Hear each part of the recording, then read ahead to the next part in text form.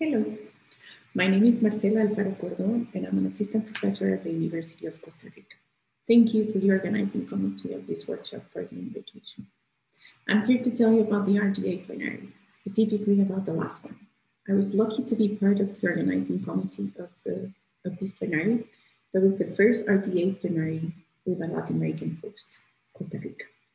Since I'm going to provide a lot of links with information, here is the link to this presentation, so you can visit the sites whenever you have time.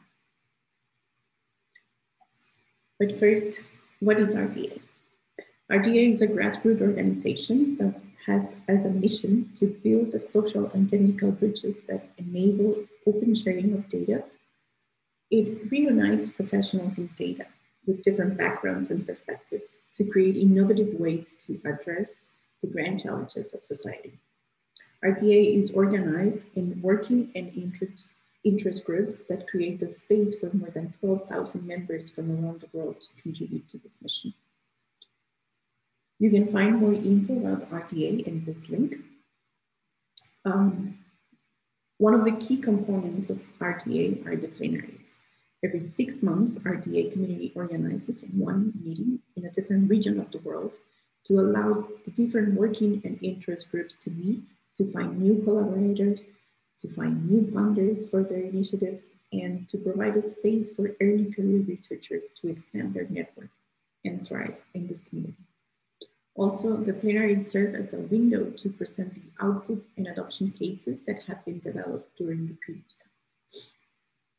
The last plenary was the 16th plenary, organized by RDA and CONARE, a consortium of public universities from Costa Rica.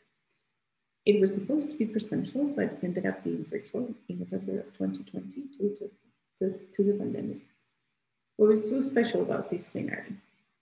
As I mentioned before, it was the first time that an RDA plenary had a Latin American host country, and it was a window for researchers from our region, such as Dr. Bianca Amaro and Dr. Juan Bane, to showcase their research and projects. Some of the activities were held in Spanish with simultaneous translation to English, and we had more than 600 attendees from 43 different countries. It was also the time to present the highlights from the COVID-19 working group that was created as a response to the challenges of data sharing during the pandemic.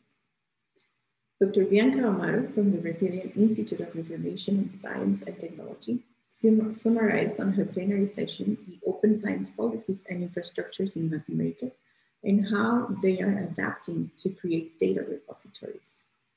Dr. Juan Bane shared results of his study on how the COVID-19 data has been shared in Latin American countries and how this experience can serve to have more transparent governance in terms of data in our region.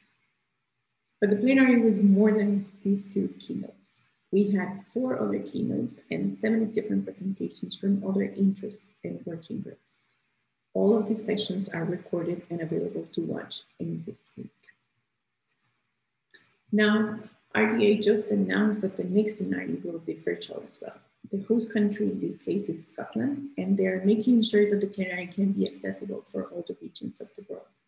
Please check out the link on this page for more information on how to participate in this plenary, whether it is as a working or interest group member or as a member working as a new member looking for ways to collaborate. Thank you for your attention, and please check out the RDA website for more information and follow them on Twitter. Again, the link to this presentation is this one right here, so you can find all the info that I've mentioned in this video. Thank you again.